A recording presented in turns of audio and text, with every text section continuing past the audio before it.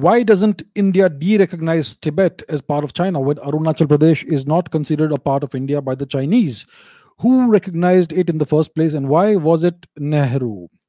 Let me answer the second part of the question first. Who recognized Tibet as part of China? It wasn't Shri Nehru who did that. It was Shri Atal Bihari Vajpayee who officially recognized Tibet as part of China in exchange for China recognizing Sikkim as part of India. Sikkim, Tibet. So, in exchange for China recognizing this tiny Sikkim as part of India, Mr. Vajpayee decided to recognize officially the whole of Tibet as part of China. Incredible. So, this was another Gandhian move, actually. So, that is the story of India. People, our leaders making such unequal arrangements and treaties.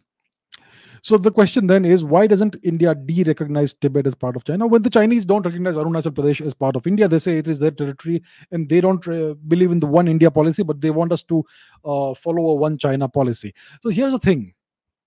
Let's say tomorrow India de-recognizes Tibet as part of China. India says Tibet is a disputed territory.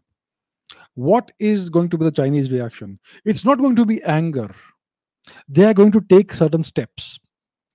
See, today, China is the world's manufacturing powerhouse. It manufactures all kinds of spare parts, ingredients, things that you need in your supply chains and all that, right? And there are lots of things that India needs from China. Lots of goods, materials, spare parts, things like that. Our industries need spare parts that are manufactured in China. We need semiconductors. We need other things that are manufactured in China. The Chinese will stop all the supplies. It's essentially economic sanctions and trade sanctions. So when we stop receiving these things from China, our economy will suffer a significant setback.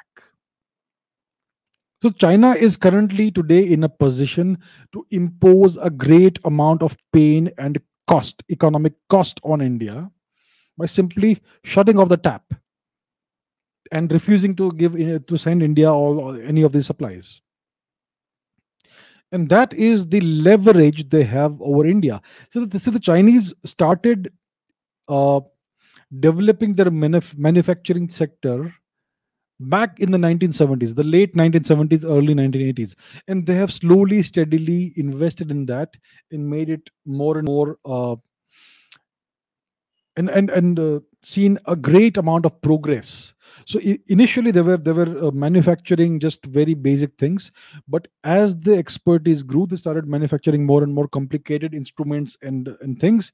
And today the entire global supply chain is fed by Chinese manufacturing, right? And they are able to manufacture anything in the world. So they can shut that down for India or any other country that does not recognize Tibet or Taiwan, etc., as part of China. That they can impose genuine costs on such a country, especially India. So that is the reason. There are real reasons why India is not taking such an action.